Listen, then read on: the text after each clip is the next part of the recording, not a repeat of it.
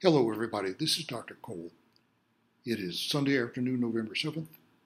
We're now embarking on week 13 of Con Law, Political Science 3753 for the fall term.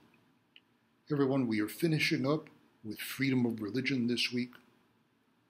We've been conducting a discussion that will run for another day or two, I believe, with regard to the views of influential New York Times columnist Linda Greenhouse, and I've been interested to hear what you all think of her views.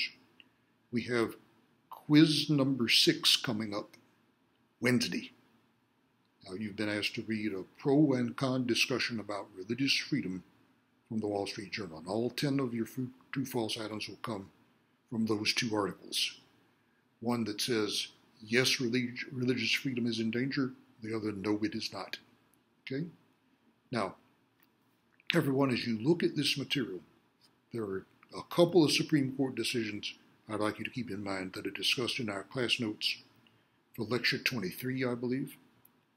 The Masterpiece Cake Shop decision, which is very recent, just from a couple of years ago, and even more important, going back a couple of decades to the 1990s, I believe, Employment Division versus Smith.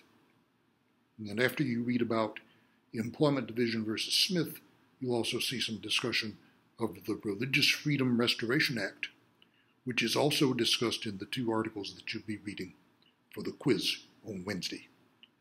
Now, what's at issue here is when and whether we want to grant an exemption for religious reasons from an otherwise generally applicable law. Okay?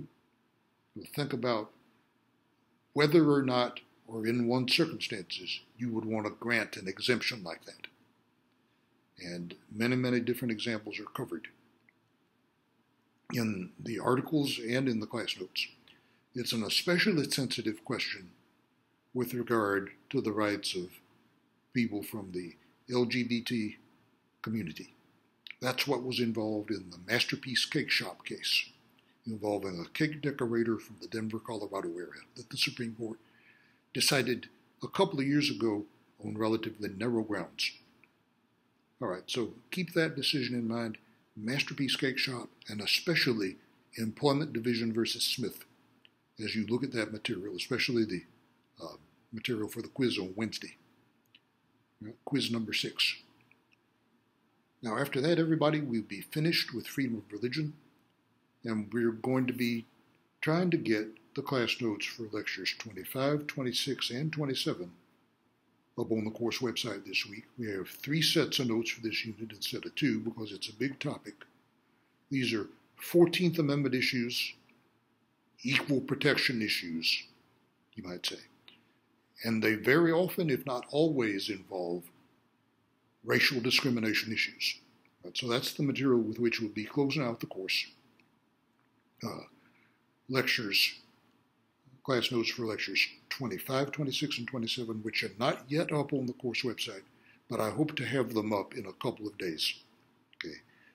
Equal protection, racial discrimination, 14th Amendment issues. That should be up on the course website in a couple of days. Now, after the quiz on Wednesday, I'm going to try to get material up for a discussion the following week, sometime during the week of the 15th, and then we'll come back and take quiz number 7, our last quiz, after Thanksgiving break.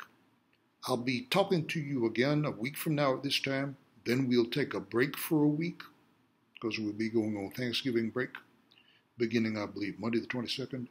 And then we'll have 2 more messages for you after Thanksgiving break. The last of those will be coming before the final exam. Now, everybody, we have about 5 weeks of school left. Okay? We will do 2 more weeks, take a break for Thanksgiving, and then 2 more weeks after that, and the second of those weeks is exam week. Everyone, please keep in mind, if there are quizzes or discussions that you need to make up, please contact me. Remember, the way it works is your scores on 5 of the 7 quizzes and 5 of the 7 discussions will be counted. So if you have missed any, you may or may not feel that you need to make them up, if your scores on at least 5 of those quizzes and discussions were satisfactory to you. Okay? Keep in mind also everybody, we've stipulated that to be on the A track for the course, to be eligible for an A, you must turn in a term paper related to one or more Supreme Court decisions. Now, I've sent a list of decisions out. Everybody should have that. Contact me if you do not have it. Okay.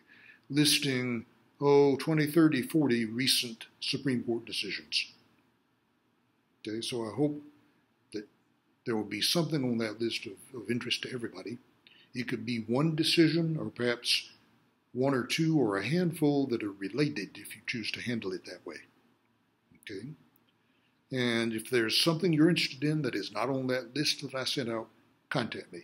It would be advisable to contact me about the choice of topic before you start in working on the paper. Remember, it's not required, but it is required if you want to be on the A track for the course. To be eligible to make an A, you must turn a paper in. You don't necessarily have to make an A on the paper to make an A in the course, but you must turn such a paper in. All right?